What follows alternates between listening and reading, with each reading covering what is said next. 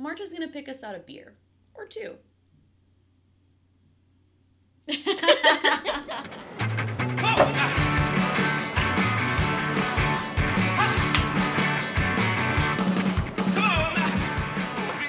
So, Gold Dragon, Med with Love, Ginger Ale, naturally. Oh, like medicate with love. Yeah.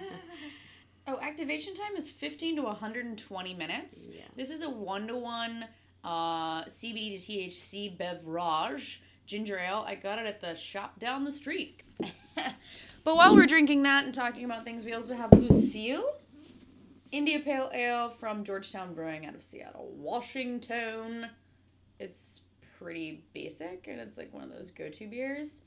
So we're gonna do all the stuff this morning, because welcome to your beer news, people. Glasses.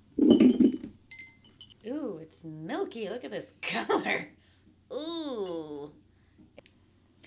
Okay, so moving on from kind of the silly stuff, here's a serious one, sort of. I don't know, I still think it's silly.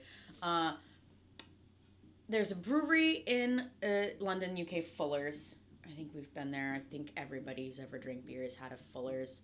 It's kind of an iconic brand in the UK. They've been around a really long time.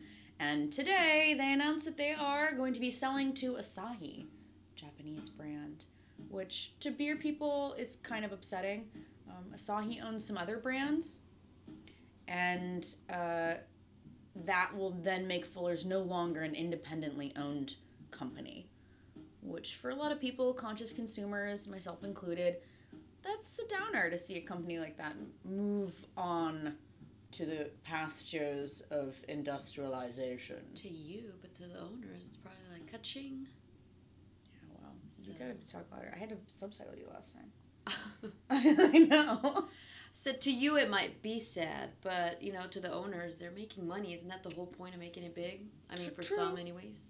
True, when for me, okay, it's not sad for me. Like, let's be honest. Everybody, Twitter feed, Beer Maven asked this on Twitter. She asked it, I didn't have to, lovely. So people responded how they felt about it. A lot of people were like, oh, that's sad, I kind of care, I don't really care.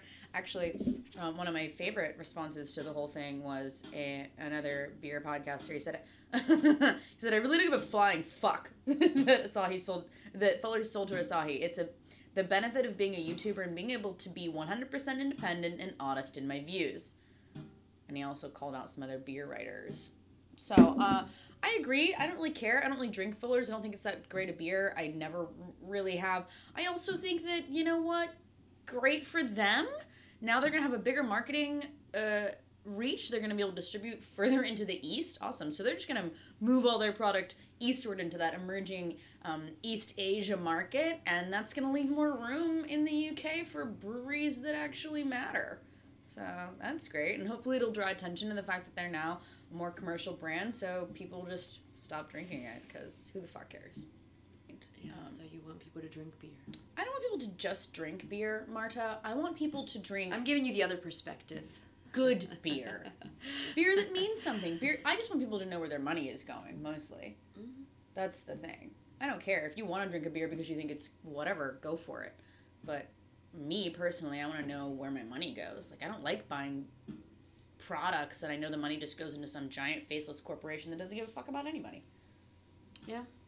That's my thing. But next question. Have you ever had Singha beer? I'm sure you have. It's at random places all the time. You've had this beer. You've seen it? This little one?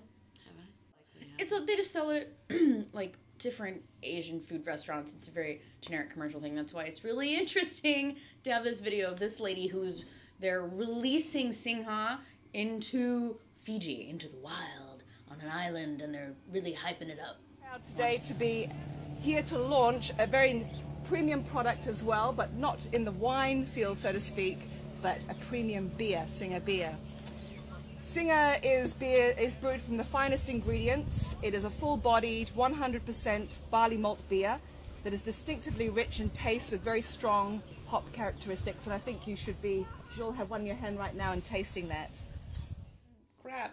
Does it? No, it doesn't have flavor. It doesn't have any of that. What she said is mostly a marketing line. She's clearly reading off a piece of paper. Even her intro where she's like, this is sort of not wine related. What you said doesn't make sense, madame.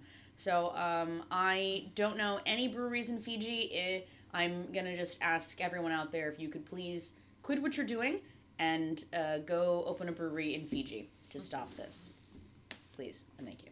What if they can make it with Fiji water? Fiji water is actually a horrible company. There's the India Pale Ale. It's pretty good. Yeah, it's basic. It's a little bit more malty. It might be a little old. Canned on 7/13/18. Is there an expiration date on beer? Oh my God, yes. Are you serious? Yeah, we just covered this. We just talked about this the other day. So again, for those of you who don't know, beer has an expiration. It should be drank under 3 months if it's a beer with hops. If it's a lager, you want it as fresh as possible. The same with hoppy beers, as fresh as possible. It's not like wine. Under 3 months. But then that's only for these pale ales, India Pale Ales. Any of those things have hop character in there that you want to maintain. You want that to be drank in under 3 months. Preferably. It's not going to kill you. So you're not going to keep a beer forever and be like, hey, let's just 30 years later. But there are a lot of other styles that you can. Darker beers are more fine with aging. Sour styles, farmhouse yeast, things that are wild fermented. Those can develop over time and have amazing different characters in the flavor and aromas. Just depends on the beer style. But in general, rule of thumb I generally tell people is once a beer leaves the brewery, that's when it's ready to be drank. And you want to drink it as fresh as possible. Good to know. You're welcome. Beer 101. Beer, I know. Beer, Marta here with Beer 101.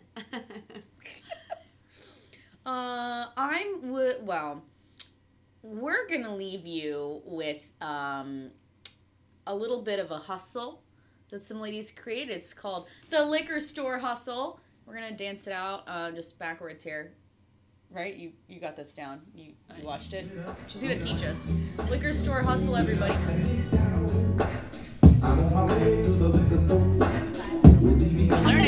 We're learning. We're learning. Spin. There's a spin. There's a spin. Anyway, nothing other than Lucille. Med dragon over there. And Marta. Have a great day. We'll see you tomorrow. Dance a bit.